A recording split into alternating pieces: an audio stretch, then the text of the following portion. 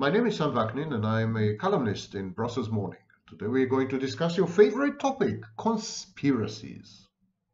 The ruling Conservative Party in the United Kingdom, campaigning for votes, floated the counterfactual twin conspiracy theories of tax on meat and 15-minute neighborhoods, supposedly intended to restrict people's freedom of movement.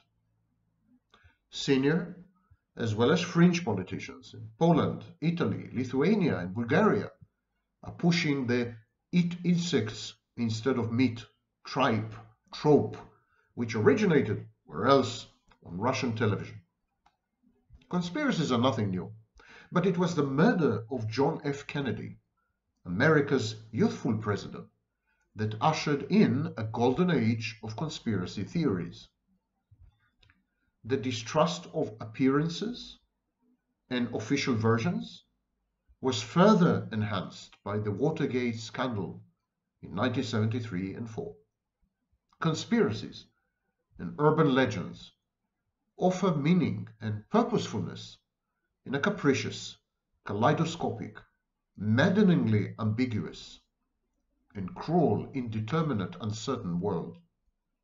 Conspiracies empower their otherwise helpless and terrified adherents. So there's New World Order, or One World Government, Zionist cabals, Jewish cabals, Catholic, black, yellow, red, subversion, QAnon, the machinations attributed to the Freemasons, the Illuminati, all flourish, and all have been flourishing from the 1970s onwards.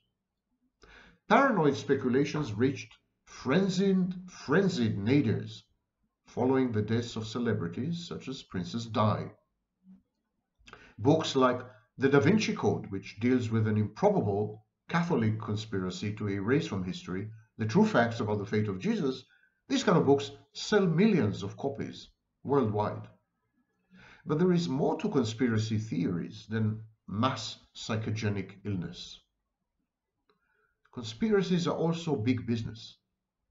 Voluntary associations such as the Ku Klux Klan and the John Birch Society, they are past their heyday, but they still gross many millions of dollars a year. TV talk shows, documentaries, tabloids, dedicated magazines, online forums, games, and YouTube channels with millions of subscribers, they all make hay for content creators and the platforms they're on. Conspiracism is the psychological propensity or proclivity to believe in unproven and unverified, oft-repeated conspiracy theories, urban legends, myths, and patent falsehoods, usually involving an evil intent of a cabal to abuse, manipulate, and exploit the unsuspecting, peaceful masses. Most people are gullible, sheeple, yeah? Most people believe literally anything and anyone. A well-documented and thoroughly researched phenomenon known as Bayes' rate fallacy. People then, having been cajoled into some conspiracy theory or convinced of it or converted into it, they defend their misconceptions fiercely as they actively align themselves with other people. They belong in order to signal their uncritical conformity in like-minded tribes and silos. Frequent exposure in these echo chambers to toxic nonsense solidifies the belief in these outlandish and inane narratives, a phenomenon known as consistency, supported by confirmation bias. Social media leverage consistency as grist to their perpetual mobile rumor and gossip mills. Other cognitive distortions feed into conspiracism too. Consider the proportionality bias, the erroneous conviction that great events are caused and occasioned by commensurately massive reasons, plots, dynamic processes of enormity. But this flies in the face of chaos theory and its butterfly effect. Alone grandiose, disgruntled gunmen in Texas can rock the entire world with 1 or 2 or 3 shots. We also find patterns where there are no patterns.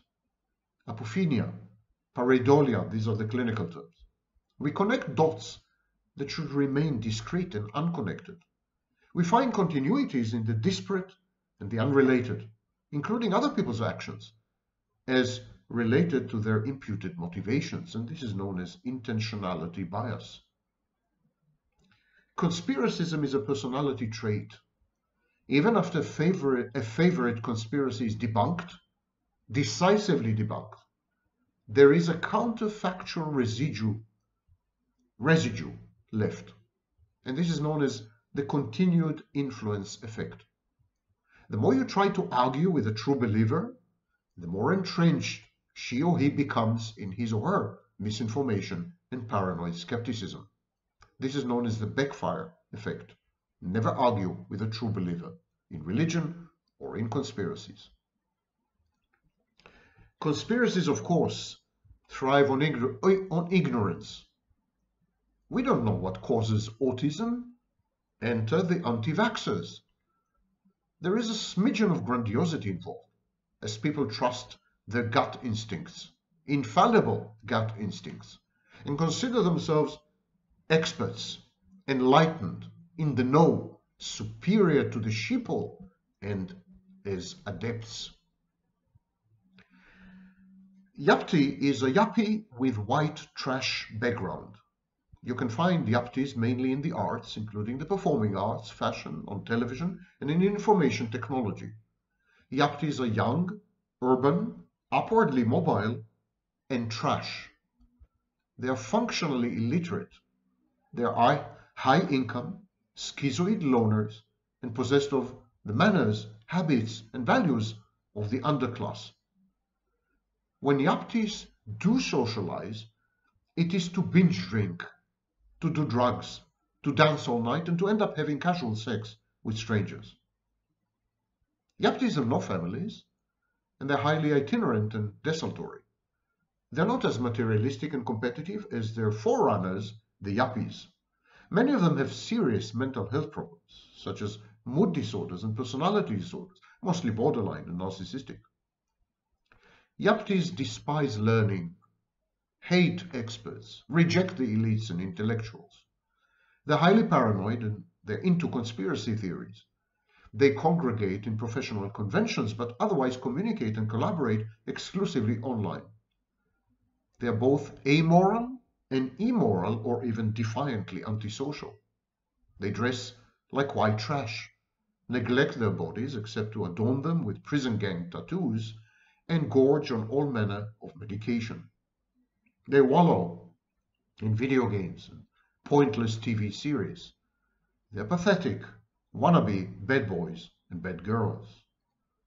The British historian Arnold Toynbee said that when most members of society adopt the behaviors and customs of the ignorant, the impoverished, and the inert lower class, and when the elites abrogate their responsibility to show the way and to educate, these are the hallmarks of a dying civilization. Yaptis are the maggots on and in the corpse of what used to be the West. But conspiracism underlies even modern psychology itself.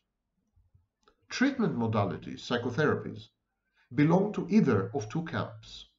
The what you see is what you get no-nonsense correctional officers, for example, cognitive behavioral therapies, CBT, and the other camp is the what you see is what you get conspiracy theories. What you don't see, depth psychology, the unconscious, complexes, shadows, this is what drives the human mind. This is what you should get. It's a conspiracy, of course. The unconscious is a conspiracy theory. Complexes are a conspiracy theories. Shadow is a conspiracy theory. The first school of what you see is what you get, no nonsense, assumes that overt behaviors and speech faithfully reflect the patient's inner landscape. The second group, is convinced that manifest conduct and words are there only to compensate for, disguise, and misrepresent underlying psychodynamic processes, as well as whole continents of repressed, festering, unconscious material. There is always a conspiracy, a collusion between various psychological constructs intended to hide the truth, the true self. In this sense, everyone has a false self to some degree. See the work by Jung, Goffman, Winnicott.